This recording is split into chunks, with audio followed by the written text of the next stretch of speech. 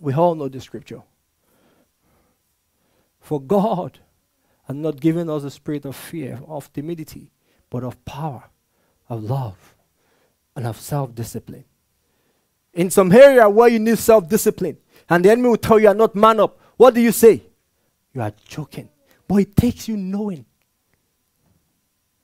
When fear arises, you say you are joking. You may be sick in your body, you say, hey, you are joking. You don't know who you are dealing with.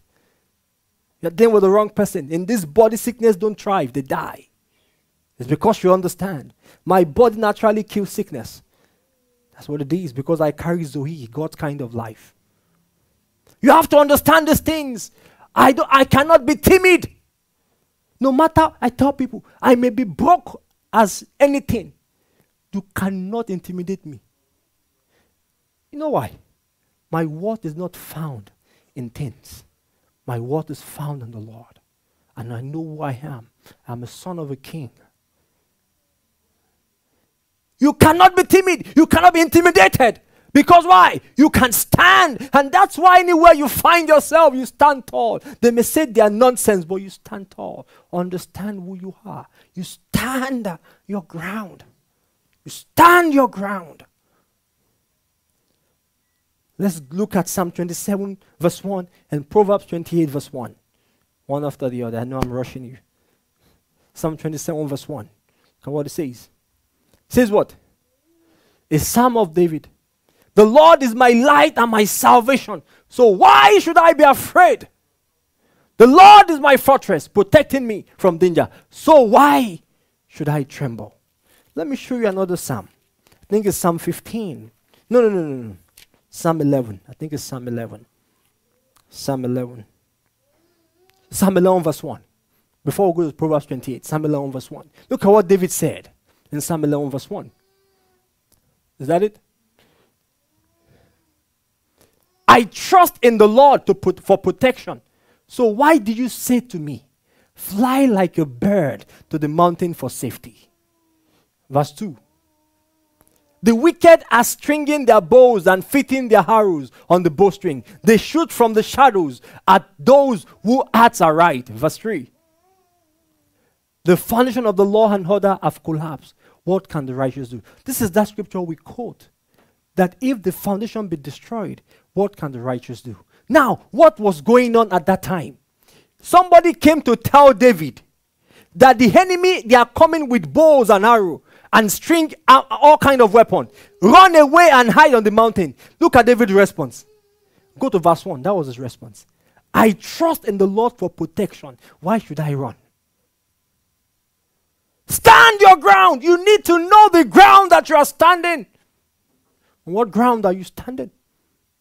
Must know the ground that you are standing. So why should I run? Many of us say this, you will start running.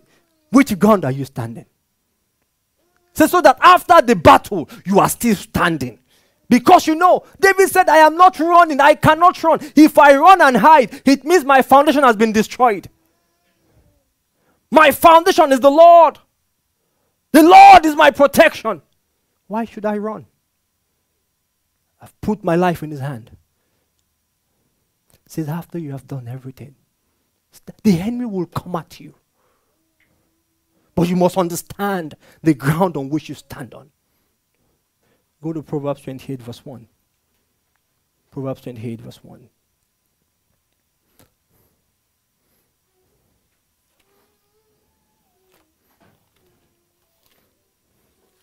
Say the wicked run away when no one is chasing them.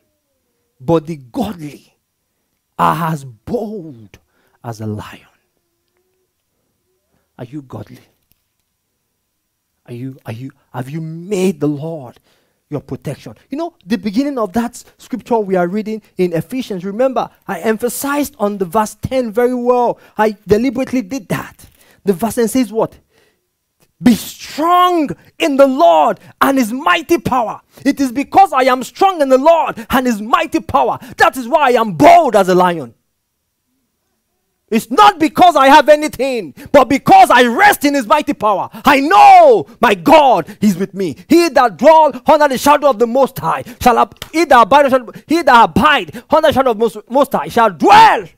Oh, I quoted it wrong, whichever one. Whichever one. But that, you understand what I'm saying? That is why I am as bold as a lion. It's not because I have anything. Because I am in him. Say, stand your ground. This is the hammer of God. You can't take it off. It becomes part of your DNA. You build it up. It's with you. On sickbed, in hospital, in the prison, wherever you find yourself. It is part of you. You build it up. That's why a friend of mine said, he told some people, Christians are gathering, you are joining them. You don't understand that if anything happens, you are the one that will carry it. Oh, you don't know we are at war. This is war.